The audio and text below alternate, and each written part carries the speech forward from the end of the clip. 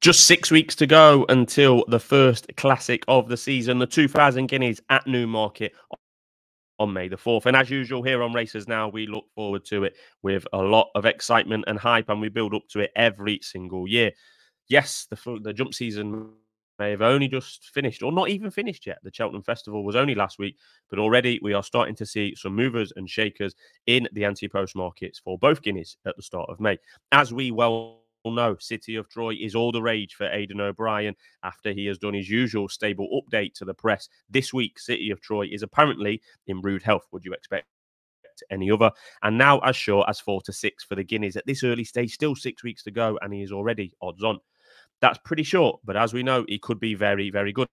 And I hope he is. I'm really excited to see City of Troy. I've not looked forward to a 2-year-old returning as a 3-year-old so much for quite a number of years, to be honest. And I've already covered him on this channel with plenty of excitement. O'Brien has also reported a loose schedule, really, for City of Troy this year, if all goes to plan. Guineas, Derby, Travers Stakes in America, which is on dirt at Saratoga in August, and possibly a tilt at the Breeders' Cup Classic at the end of the year. I think it's at Del Mar this year, the Breeders' Cup. So really, really exciting times ahead. We've not really seen a leading classic contender in the UK, particularly for O'Brien, UK and Ireland, and then go over and in the same season compete in dirt races. We've not seen that for a very long time. Galileo tried it. Galileo, who won the Derby way back when, and then went on to try and win the Breeders' Cup as well on his final start. So yeah, really, really exciting times in and around this City of Troy, and we can't wait to see him back. He doesn't look a Derby horse to me, an Epsom Derby horse. I just think his raw speed. I think the City of Troy was spectacular last year in the speed that he's shown. But if they may well or will try the Derby if indeed he does go on and win the Derby and win the Guineas, which he is 4-6 currently to do so. I do like Rosalian. I'm on record as saying I really like him. I put him up as an obvious each way bet on the channel here a few weeks ago at around 10-1. I thought each way he looked as pretty certain runner, and I thought he was second best in the market, a long way clear. Second best just this year. City of Troy is all the rage. He's 7-1 best price now, this Rosalian, or Rosalian, however you want to say it, for Richard Hughes. He is an intended runner. Richard Hannon, should I say, is an intended runner. And Richard Hannon says that Rosalian will go straight to Newmarket if he has to. He will be avoiding soft ground, and this horse is a different animal on quicker ground. The quicker, the better. So if it is any description of soft in and around the Greenham at Newbury towards on April the 20th, that is, Rosalian won't go to that, and he will go straight to the Guineas, where it is likely, much more likely, to be quicker as it drains at Newmarket like a sieve. Another unbeaten Aidan O'Brien colt is Henry Longfellow, and he is likely to avoid City of Troy and go elsewhere. And unusually for this time, we've already seen a Guineas contender out and about and in public and in a race, and we're only in March, and that one is Carl Burke's Night Raider at Southwell. That was earlier this week. He is now 2 from 2 at Southwell on the Tapita. Won his first start by 9 lengths, and then he won this week by over 5 lengths in a very easy and pretty healthy on the clock as far as I could see. I'm not a clock merchant, but those who pay attention to such things, he was clocking like 11-second furlongs there on the Tapita.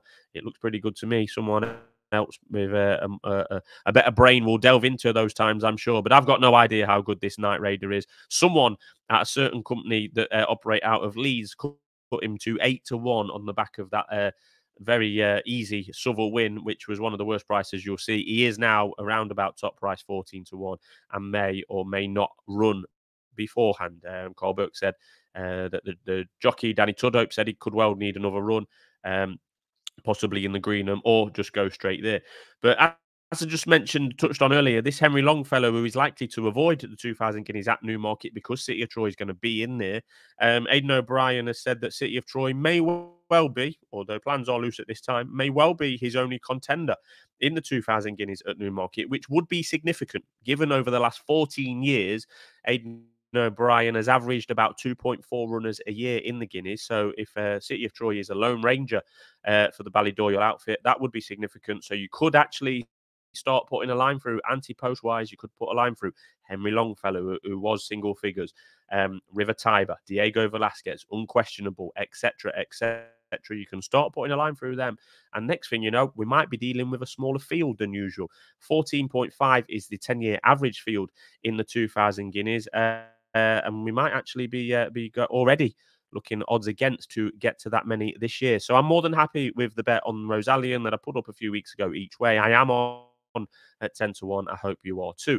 At much, much bigger prices, we've seen a bit of blue on in the odds this week, a bit of shortening on this Sons and Lovers.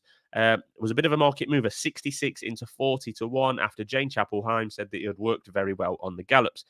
Yes, the form of this Sons and Lovers debut has won really well. He won maiden on debut at Newmarket at the back end of last year, where the third, fourth, and sixth have all won since.